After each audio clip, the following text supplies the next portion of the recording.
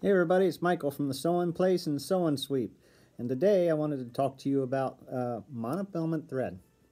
It's probably one of the biggest pains we have to deal with in the sewing machine repair business because monofilament acts a whole lot differently than a standard sewing thread, and it's because it has much greater surface area than a standard thread does. So when we think about a thread, a standard sewing thread is made of multiple filaments, hundreds and thousands of little tiny fibers twisted and woven together to make your thread spool. If you were to look at thread under the microscope, you would literally see sort of a frayed looking mess.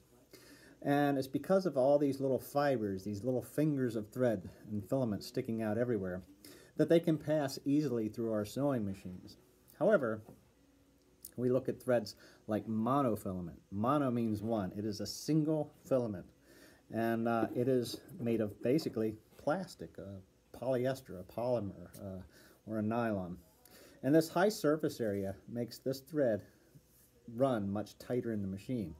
It's the same difference as my hand rubbing across this desk with my fingertips as opposed to my entire hand pushing against the table.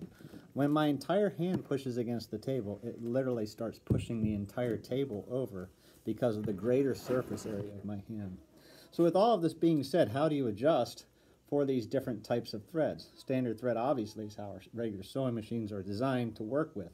But when you go with something that has this higher surface area, you're typically going to have to reduce the amount of tension on the top because it is going to draw much tighter in the machine. And it's just simply the physical properties of that thread. It doesn't mean something's wrong with your machine. It simply means that you have to compensate for an unknown variable that your sewing machine can't perceive or know of. And that's where your expertise comes in, and that's why you're watching this channel. Thanks for watching. We'll see you next time.